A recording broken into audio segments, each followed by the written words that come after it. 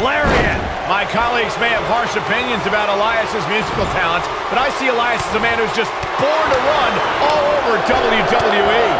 When I looked at the card for tonight, this one definitely stood out as one you don't want to miss.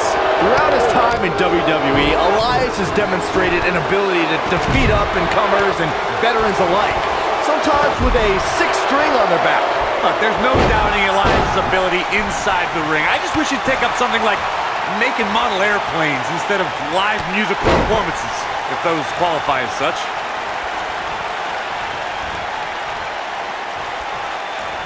Byron, I know in preparation for this match you were studying footage of Ricochet. Did you learn anything? I tried to study tape of Ricochet, but I kept on hitting rewind on the VCR because everything was just so unreal. He's a real stick of dynamite with the innovative maneuvers he pulls off. Elbow drop with authority. Beautiful senton. He might have it. Byron, I don't think people rewind tapes and VCRs anymore. It's all... Ooh, what impact. But did he go for it too early?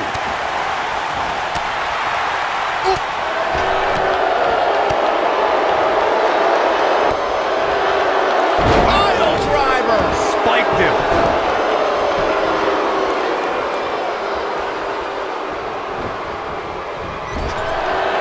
He's looking at it. Clothesline! I'm not sure how much he has left. Oh, Rush just barely got out of the way. Ooh-wee. Ah, kick. Nasty kick.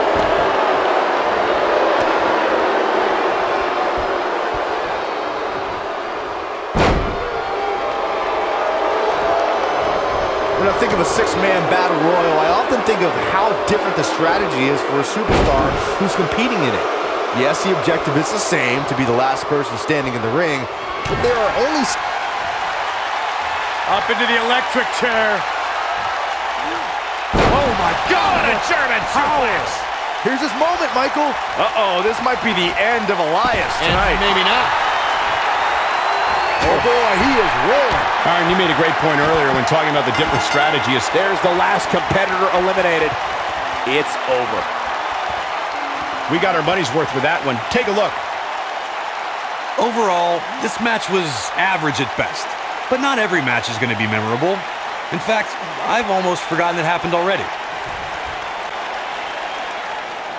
Here's your winner and the new Intercontinental Champion, Kenny Omega.